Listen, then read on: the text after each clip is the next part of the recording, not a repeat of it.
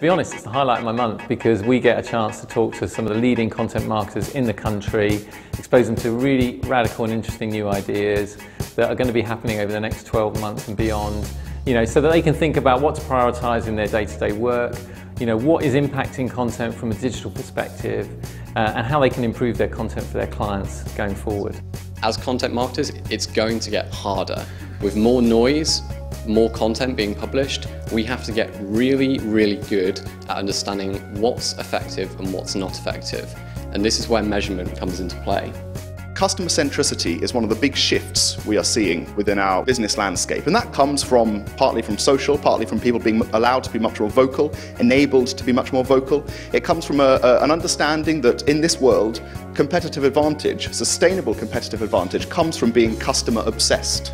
So you've got a stat here, 61% of CEOs in today's marketplace believe that they must exhibit customer obsession in order to be successful.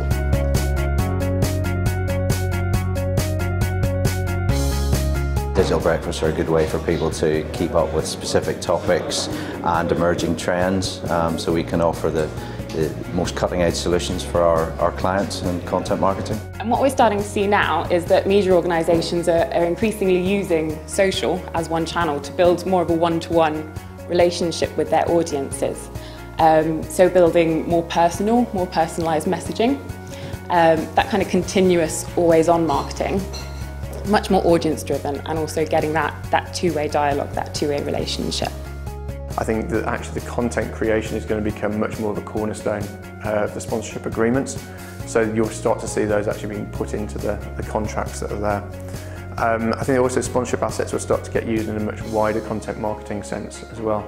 So if you look at somebody like Waitrose, they have their own Waitrose magazine, they have their own Waitrose iPad app, which gets fantastic traffic and converts well into the store. They've also got the sponsorship of the England cricket team, so I would expect at some point you're going to start to see that maybe some of the players are actually then going on and doing the cooking, so then they're actually starting to join the dots between the assets that they're sponsoring and the way that they're able to create content. It's just a great time to be in marketing because the whole market is learning a new discipline altogether. So there's a very steep part of the learning curve and we're all on it together. Nobody is that much further ahead of anybody else, and for me that's really exciting.